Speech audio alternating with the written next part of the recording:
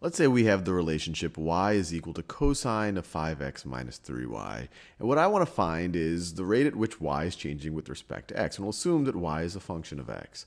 So let's do what we've always been doing. Let's apply the derivative operator to both sides of this equation.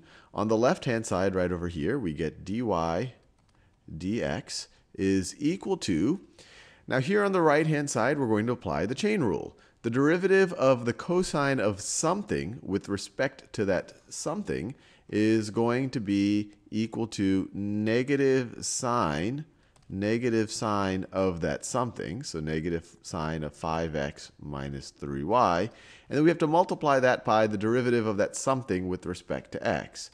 So what's the derivative of the something with respect to x? Well, the derivative of 5x with respect to x is just equal to 5. And the derivative of negative 3y with respect to x is just negative 3 times dy dx. The negative 3 times the derivative of y with respect to x. And now we just need to solve for dy dx. As you can see with some of these implicit differentiation problems, this is the hard part. And actually, let me make that dy dx the same color so that we can keep track of it easier. So this is going to be dy dx, and then I can close the parentheses. So how can we do it? It's just going to be a little bit of algebra to work through. Well, we can distribute the sine of 5x minus 3y. So let me rewrite everything. We get dy, whoops, I'm going to do that in the yellow color. We get dy dx is equal to, you distribute the negative sine of 5x minus 3y, you get, so let me make sure we know what we're doing. It's going to be, we're going to distribute that, and we're going to distribute that.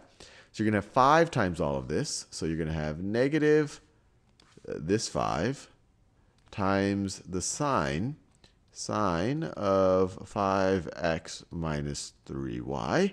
And then you're going to have the negative times the negative. Those are going to, you end up with a positive. And so you're going to end up with plus 3 times the sine, of 5x minus 3y, dy dx,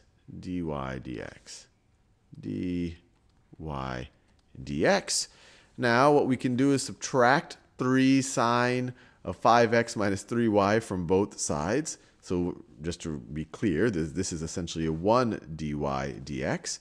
So if we subtract this from both sides, we are left with, so on the left-hand side, we're going to have a 1 dy dx, and we're going to subtract from that 3 sine of 5x minus 3y dy dx's.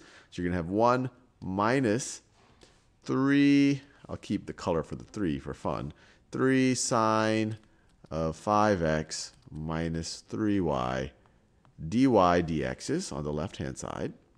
On the left-hand side is going to be equal to, well, we subtracted this from both sides. So on the right-hand side, this is going to go away.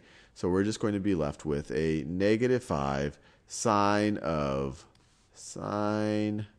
5x minus 3y. And we're in the home stretch now. To solve for dy dx, we just have to divide both sides of the equation by this. And we are left with dy dx is equal to this thing, negative 5 times the sine of 5x minus 3y, all of that over 1 minus 3 sine of 5x minus 3y. And we are done.